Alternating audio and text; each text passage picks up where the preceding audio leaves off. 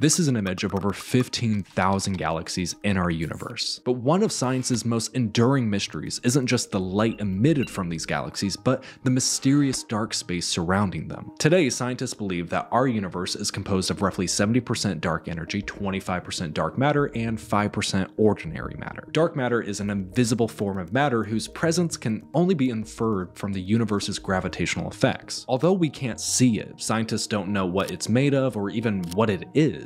Its presence is evident through its influence on galaxies and other celestial objects. The concept of dark matter first emerged in 1933 when Fritz Zwicky studied the Coma cluster and noticed that the visible mass of galaxies couldn't account for the gravitational forces keeping the cluster intact. He theorized the existence of dark matter, but the idea was largely dismissed. That changed thanks to Dr. Vera Rubin. In the 1970s, Rubin, along with Kent Ford, used advanced spectrographs to measure the rotation of galaxies. They discovered something groundbreaking. Stars on the outskirts of galaxies orbited at the same speed as those near the center. This defied expectations based on visible matter alone. Rubin's work provided the strongest evidence yet for the existence of dark matter and continues to influence astronomers today in their search to uncover more information surrounding this mysterious force.